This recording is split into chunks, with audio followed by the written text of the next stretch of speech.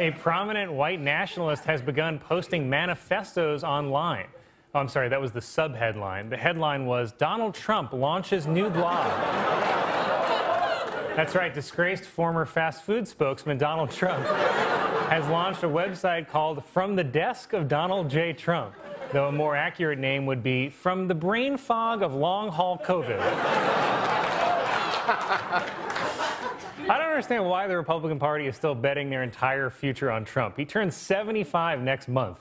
It's like getting your family an old dog and saying, hey, kids, invest all your emotions in this.